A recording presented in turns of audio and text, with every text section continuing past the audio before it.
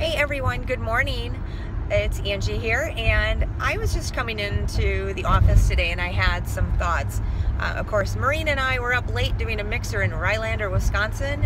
That was amazing turnout and just so excited about that area. But anyway, I just want to pose a thought.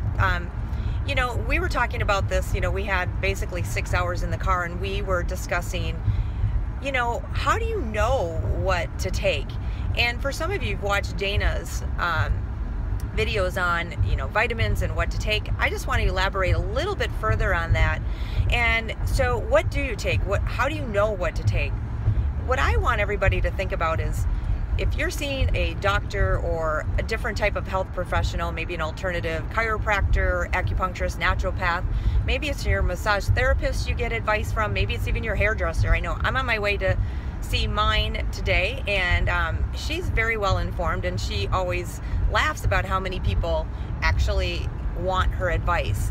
And I don't think that's funny. I mean, I think people are really struggling to try to figure out what they should take and what they should do. But I just want to pose this thought for everybody.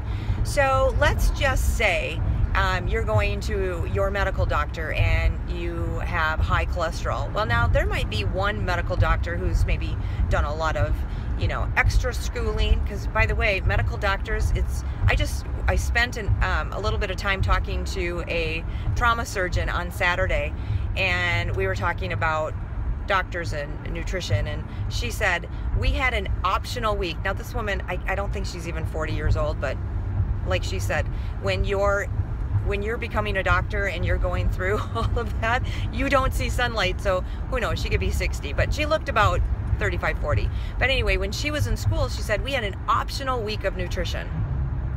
That is the only possibility of hearing about nutrition that she had. So when you're going to your medical doctor, you might have one doctor that'll tell you, yes, go, you have high cholesterol, fish oil would be good for you. Just go to the store and buy a fish oil. Well, first of all, that's better advice than not taking it, but what fish oil do you take? I mean, there's a lot of junk and fraud on the shelves.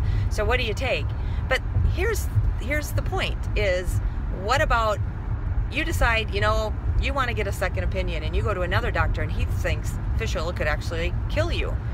So who do you believe? What do you do? It's all based on opinion. It's their judgment. It's a judgment call, right?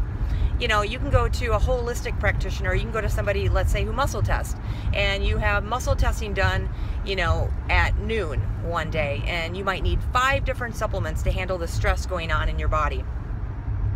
Well, that's reasonable, because most of us have all different types of stress going through our body, and it's showing up. But an hour later you could go to another person and be muscle tested, and you'd need 5 different things, or the next day. So it's a judgment call. There's no evidence to prove why you need to take something when you go to see a practitioner. I mean, we do an exam where we can hit a spot on you and we can tell you you're not digesting protein, you're not digesting carbs, and our exam is through, just everybody would say the same thing. However, there'd be other things that the patient would say, or we might pick up on, that would be a judgment call. So though we might get the same, the same outcome as far as what they would need, say for a digestive enzyme, just as an example.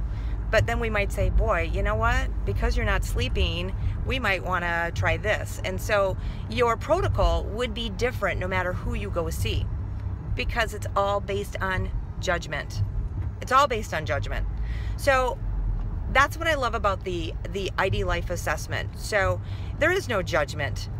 You take it and you take what it says. It is based 100% on scientific evidence from third party, not ID Life finding people who need supplements and who have all these diseases and symptoms and conditions and saying it's ID Life doing this. No, for close to 20 years now, they have been gathering evidential proof of why we need to take things. So, I'm just putting it out there because there's a lot of people that are like, what is so different about ID Life compared to this company or that company?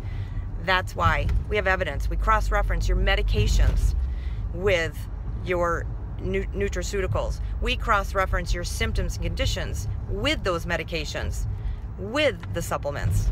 We cross-reference your family history with your medications, with your symptoms and conditions. So all these algorithms are cross-referencing, blocking what you shouldn't take because it would be dangerous, giving you what you absolutely need, all based on evidence, no judgment, no opinion, strictly scientific proof. So anyway, you guys all know somebody in ID Life, or you might want to share this, and it's just a matter of opening your mind, because this is a brand new way of thinking about supplements. Customized vitamins.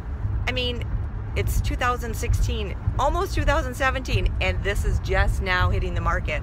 And I love that we're part of the movement that's going to literally turn this industry upside down. So anyway, y'all have contacts with ID Life. You can go to their health assessment, and I suggest you take it. It's free. For one thing, it's free. What do you have to lose?